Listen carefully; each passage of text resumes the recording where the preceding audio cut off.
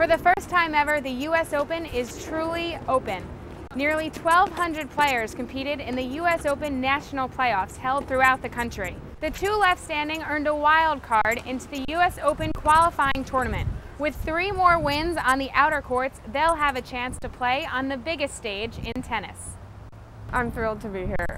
This is the hugest tournament. I mean, it's amazing to have this opportunity. I'm so excited. When I first heard about the playoff, I knew it was something I definitely wanted to do. I was really excited, to sign up, and I knew that no matter what other tournaments were on my schedule, I was definitely going to make room for that one. There's a lot of girls, that want it really bad. Every match was tough. Every match was different.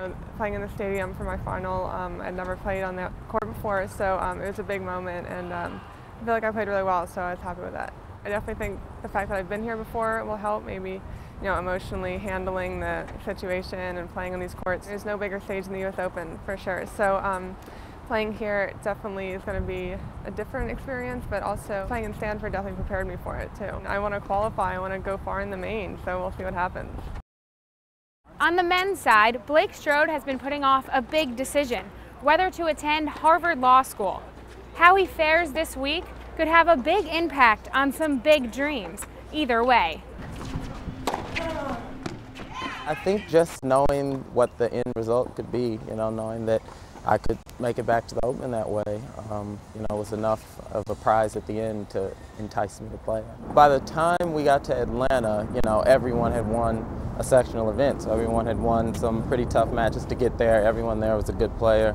My first, I think 3 out of my 4 matches were 3-setters, and so every match I kind of had to battle and really be ready. It was so hot. We started and the sun was still out and it was, 100 degrees and whatever. And it ended up being like a 3-hour match. By the time we finished, it was nighttime and it's still hot and humid and playing under the lights.